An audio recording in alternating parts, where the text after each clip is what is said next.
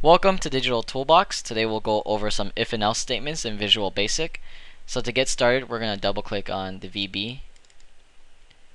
And since our definition is going to evolve into the staircase, we want to know if our tread and our rise is to code. And to do that, we'll use an if and else statement.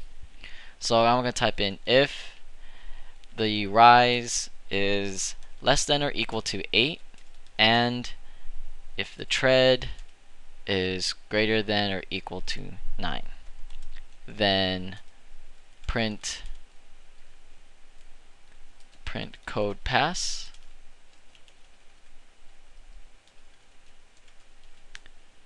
else print code fail.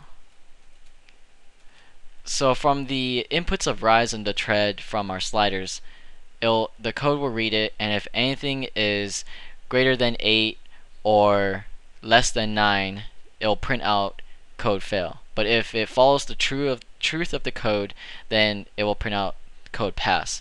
Also using and, you can also use or, depending on what you want for your if and else statements.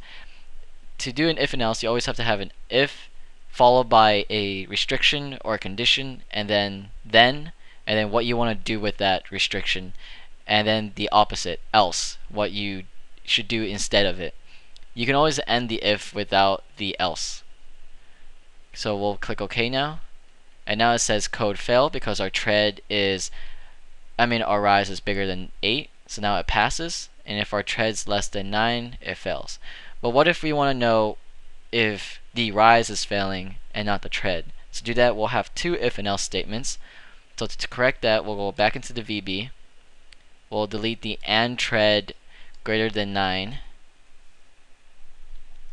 and I'll re-edit this to be rise code pass, and then here we'll say rise code fail, and then I'll write another if statement. If the tread is greater than or equal to 9, then print code tread code pass, else print tread code fail. I'm also assuming that you guys know how to type out print statements from the previous tutorial for the Visual Basic. And since now we have two if statements, we can figure out which of the code is failing or passing. So I'll hit OK, and now it inputs into the panel.